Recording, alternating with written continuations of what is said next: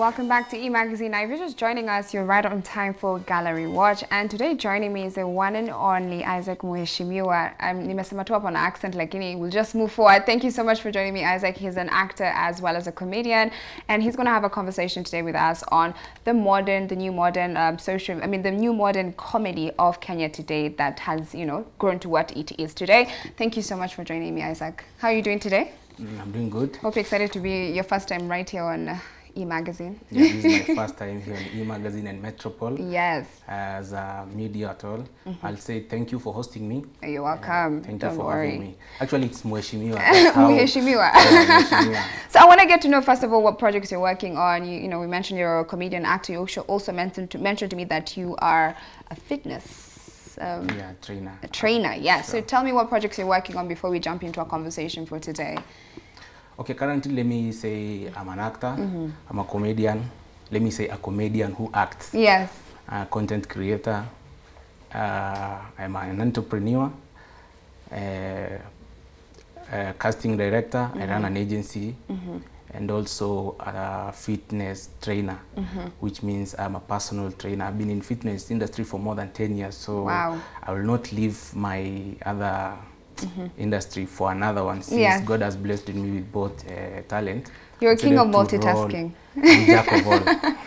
Yeah, so we were having a conversation about commercial modeling earlier on. So he's definitely someone who's very, very well informed, and I'm super excited to have him talk about our conversation today. So Isaac, I just want to jump in by getting to know your perspective on the role the internet has played throughout the years, especially now in the space where social media is the it thing. How has this played in the role of the growth of the Kenyan comedy? Because right now, our Kenyan comedians have taken it online.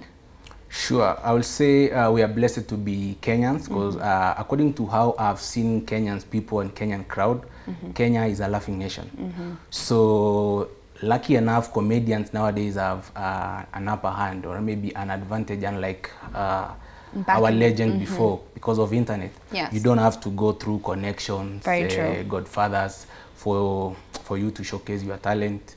Even arts in general, musicians and everyone. Yeah. So it's about you to do your thing, shoot, and then boom, you put it on there and start receiving critics, good, either negative, you take it positive. Okay. Yeah. And I believe right now the space we're in today, the Kenyan comedy landscape has changed in sense that you can't really have a full career as a comedian. People say it's not very realistic. What are your thoughts on that? Do you agree or you disagree? You feel like today comedians can be full-time comedians?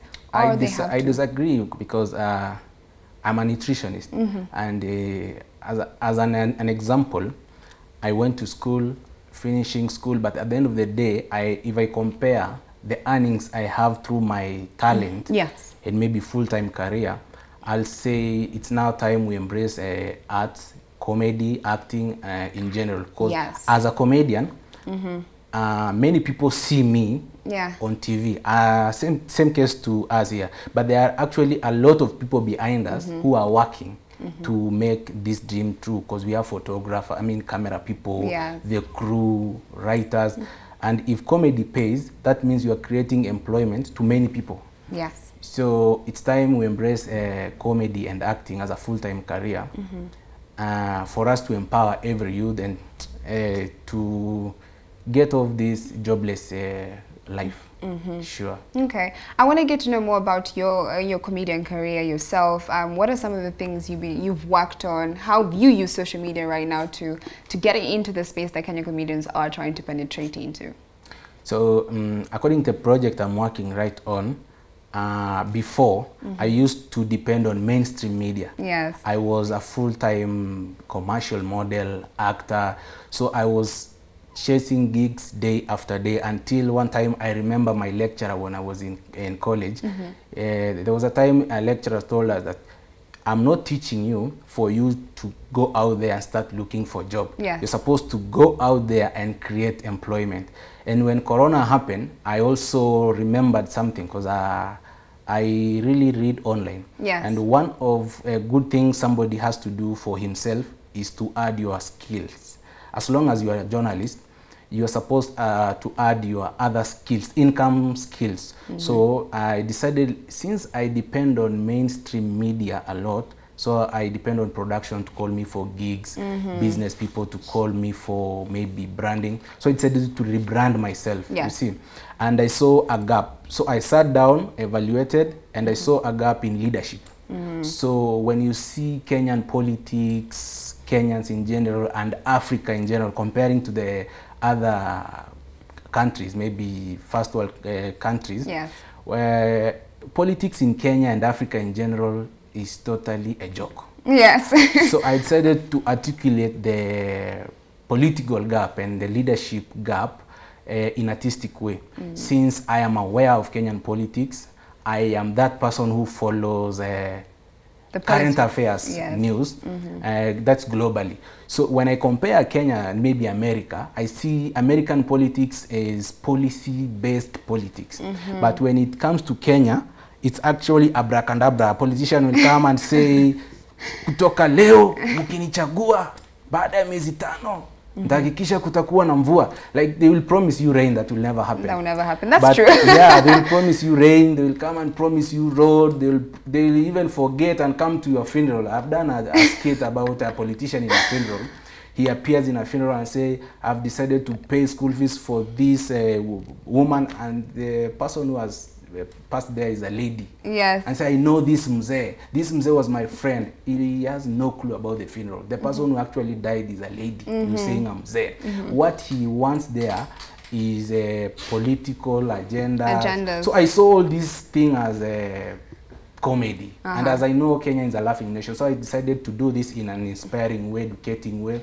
That's why I rebranded myself as a Isaac Mheshimiwa. So I play this political. Okay, fine. Satire. So you found your niche, and Kenyans love such jokes, honestly speaking. That's one of the comedy that, you know, Kenyans just die for. And it's relatable because we are the individuals, we are those citizens going through that. We're the ones who are like, these guys are just lying to us in general. So I'm wishing you all the best on that, and I'm so happy that, you know, we have Kenyan comedians doing what they do. And I feel like this has been a period where creators have really suffered.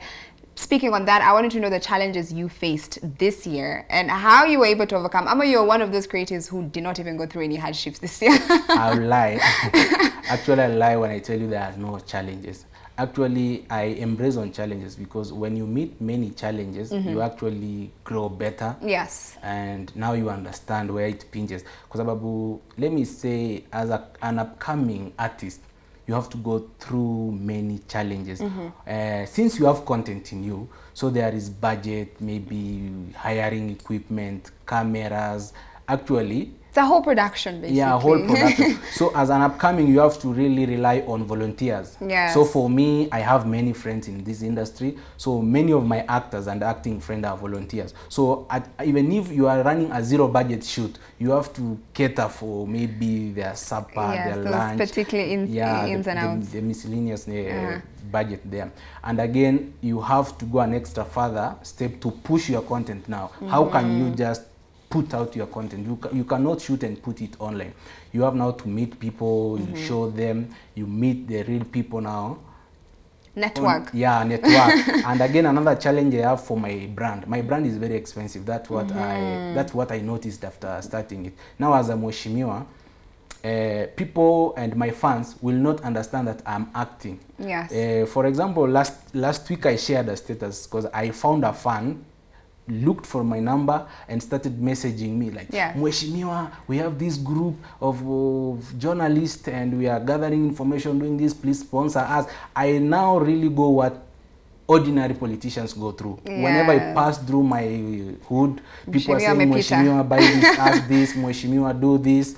You see, now my name really changed to Mheshimiwa. Now I go what other politicians go through. Yes. Okay, I just want to, because of time, I'm having so much fun with the conversation, but because of time, I just want to go back on the online conversation as my last question for you, because comedy has grown in Kenya right now. We're not in that space, look at to stand-up comedy anymore. With online, it's moved further and further. You know, we have comedians emceeing, acting, do even other major jobs. Now we have businesses tapping into comedy as a way of marketing to get their product out there. I have so many comedians who are here marketing for ITEL, different brands. I just wanted to get to know your perspective on that. Is this move going to, you know, grow the comedy industry in Kenya even further?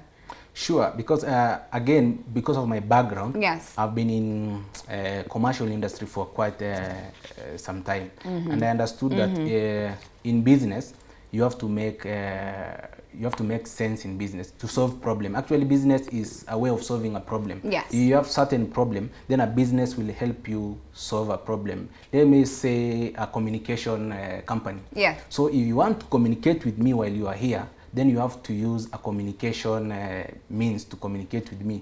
Now that communication means is a business, and they are solving your problem.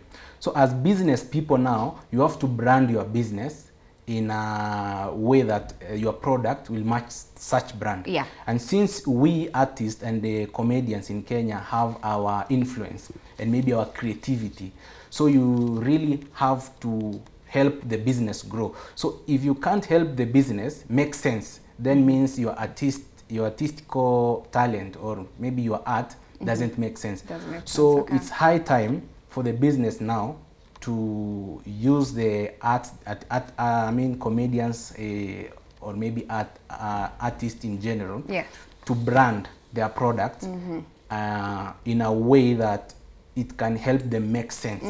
So it's relatable to the comedian as well. Relating to, because it's all about audience. Very if true. your audience if my audience relate with me, then I can able to match your brand and maybe make them maybe reach your brand, understand your brand better in my language. Because many of my fans maybe might understand politics. Yes, and they maybe might this not. joke in another language.